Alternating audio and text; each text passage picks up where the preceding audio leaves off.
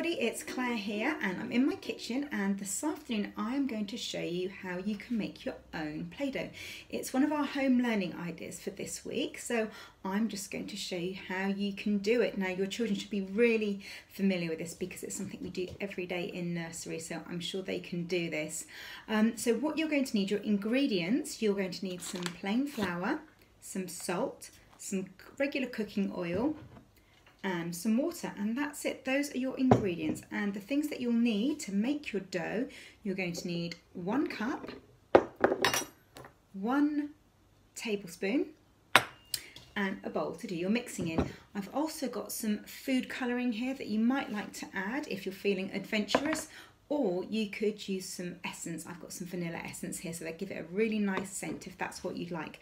So to make your dough, you're going to need 1 cup of salt and 2 cups of flour, and you're going to need 2 tablespoons of cooking oil and about 1 cup of water. You might want to judge how much, whether you need to add some more, or if it's too sticky you can add some flour, but we'll give it a go. So first of all, I'm going to add my 1 cup of salt. I'm going to pour my salt in. So that's 1 cup of salt. Then we're going to need 2 cups of flour. Here's my first cup. It's nice and full.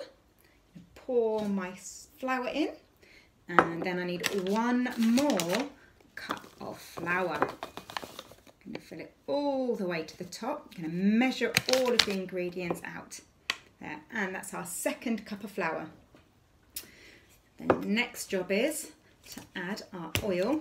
I'm going to make a little hole in the middle of our flour and salt, and that's where I'm going to pour my oil. So you can count with me. We're going to have 1 spoon of oil, in it goes, and 2 spoons of oil. There. Now the next job, I'm going to measure out 1 cup of water. There we go. It's full to the top. I'm going to pour that in slowly, not all at once. Pour a little bit in, and I'm going to give it a mix. That's it. And then I'm going to add some more. It's about half of my water has gone in now to my mixture. And can you see it's changing now?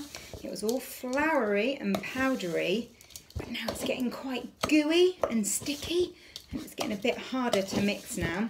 I might have to use my hands in a minute.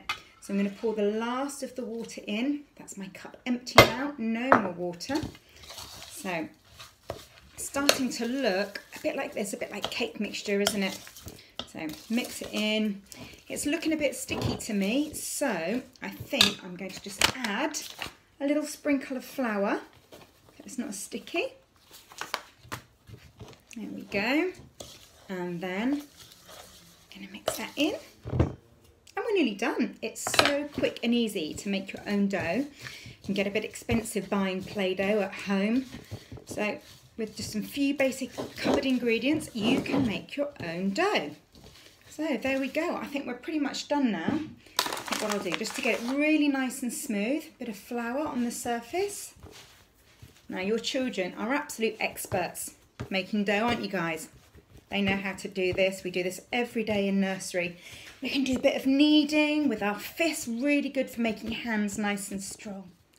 At nursery, we like to add leaves and blossom, maybe some twigs or pebbles. You might have some buttons around the house to add to your dough.